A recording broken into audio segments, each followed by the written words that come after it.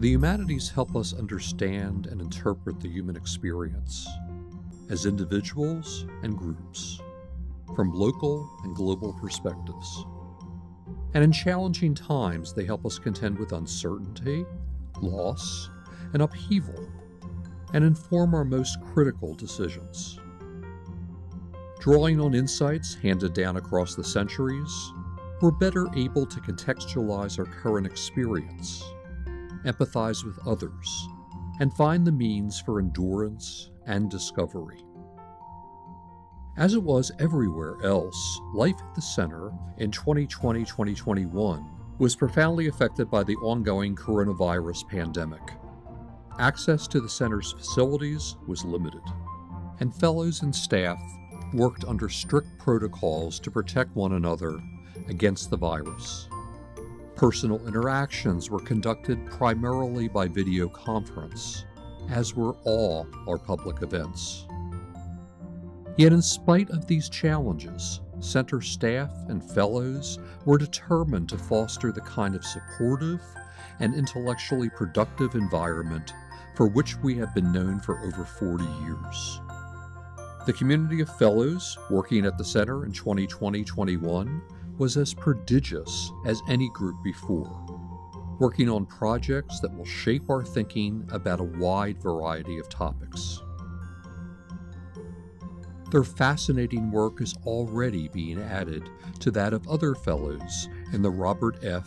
and Margaret S. Goheen collection at the center, including volumes on Shakespeare's personal life, a collection of modern slave narratives, and the history of court eunuchs in the Qing dynasty.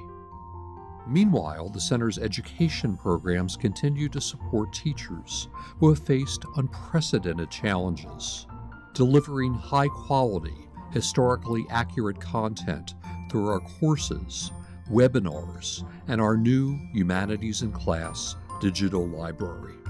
Launched in the second half of 2020, the digital library allows teachers to access educational resources from the center and dozens of other quality content partners.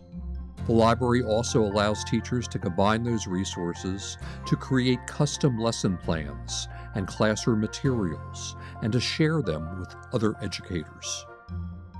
The COVID pandemic may have forced us to curtail in-person events at the center, but we have treated this obstacle as an opportunity to innovate and to enhance our online efforts to share humanities perspectives with public audiences.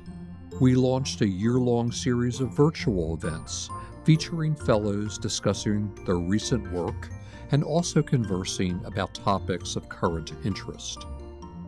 In a difficult year, we have been reminded again and again that our shared commitment to research and education, as well as our commitment to engaging the public, makes a compelling difference.